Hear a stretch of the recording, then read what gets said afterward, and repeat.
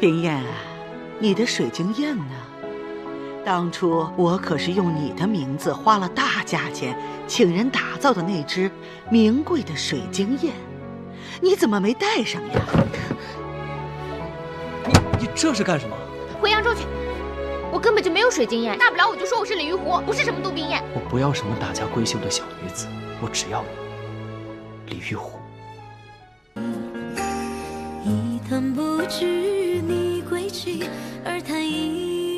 你是真的喜欢我？你还真是个笨蛋！你难道真的看不出来我齐天烈满心满眼都是你吗？我又不可能钻到你心眼里。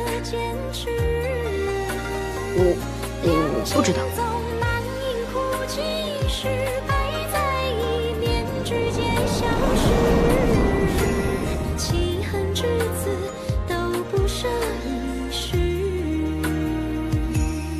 以此为证。怎么，还是不信？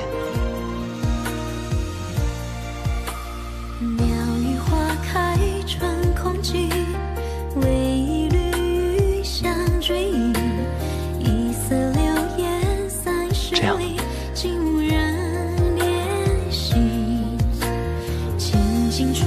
还差。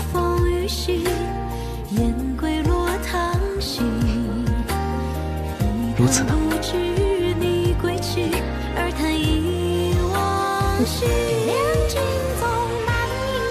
既然你信了，那便好。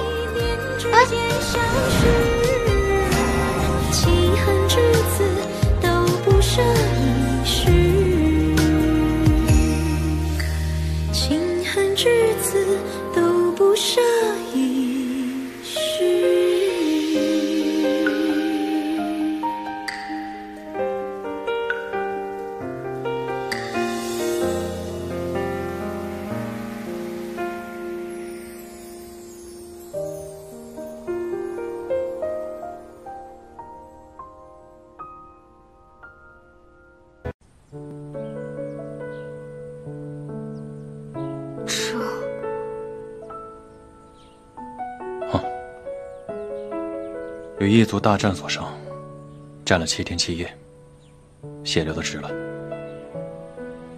此伤看着深入3寸有余，都是旧伤。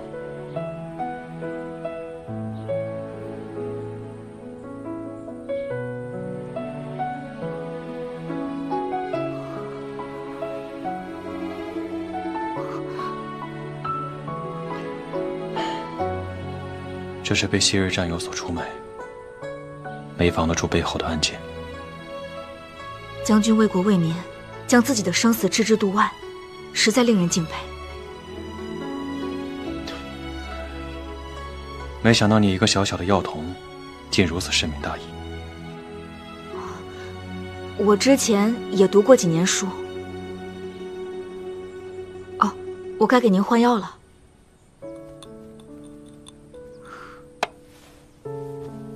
有些痛，您忍忍。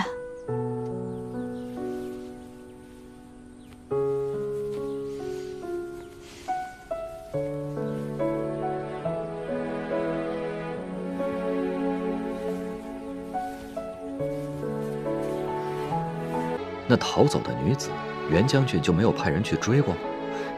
将军天天打仗那么忙，哪有功夫管这事儿？不知你来军营意欲何物？为师帮你也好好来。右手。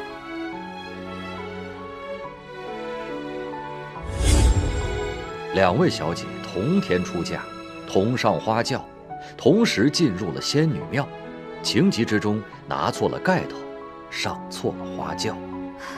师傅，您怎么什么都知道啊？缘分之事真是妙不可言呐。现在林州这边歪打正着，巧配了姻缘。如果荆州这边，你们2人也能情投意合，那就是上错了花轿，嫁对郎啊！将军有心事。我第一次见到他的时候，我又觉得他特别面熟。我问他，他跟我说我们在校场见过，我在马上，他在马下。可我知道不是那一次，雄兔脚扑树，雌兔眼迷离。双兔傍地走，安能辨我是雄雌？若杜宾你是女子，可原嫁我。我与那女子匆匆一面，可她的身影印在我心里挥散不去。可那日太匆忙，我并未看清楚此女的容貌。多少次在梦中，我盼着她能转过身来，让我看清楚她的容貌。我早已准备好一件礼物，你帮我看一看。我如果送给她，表明心意的话，她是否会喜欢？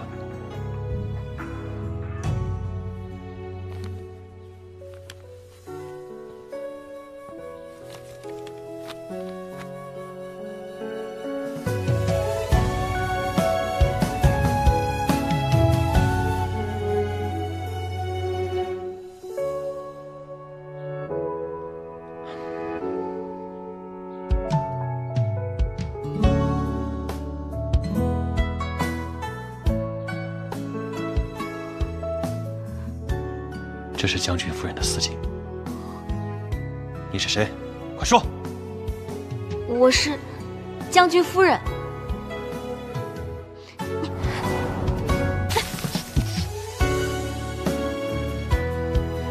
理当还给将军夫人。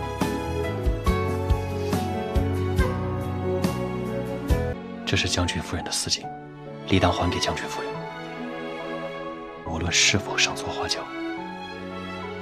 我原不屈，心系我有一人，便是你杜冰燕。冰燕姐姐的近况是否安好？冰燕她托我把这水晶燕送给你，却把原不屈聘你的碧玉剑留了下来。她错嫁到荆州之后的近况嘛，便不言自明。歪打正着，各有其主，这就叫鱼配鱼，虾配虾。我是你师傅的发妻。您到底说了什么话，把师傅吓跑了？就一句话。什么话？你有种，就别踏进我舒家大门！